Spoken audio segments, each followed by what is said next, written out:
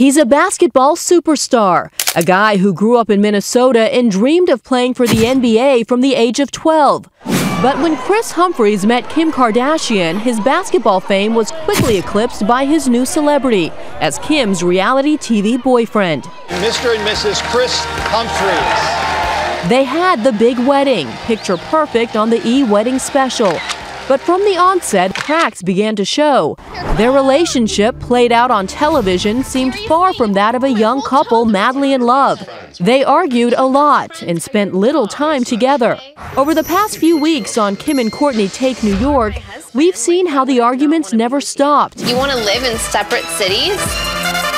If that's what you want, fine. I'll go pack and we'll go live in separate cities. I'll Skype you to say bye.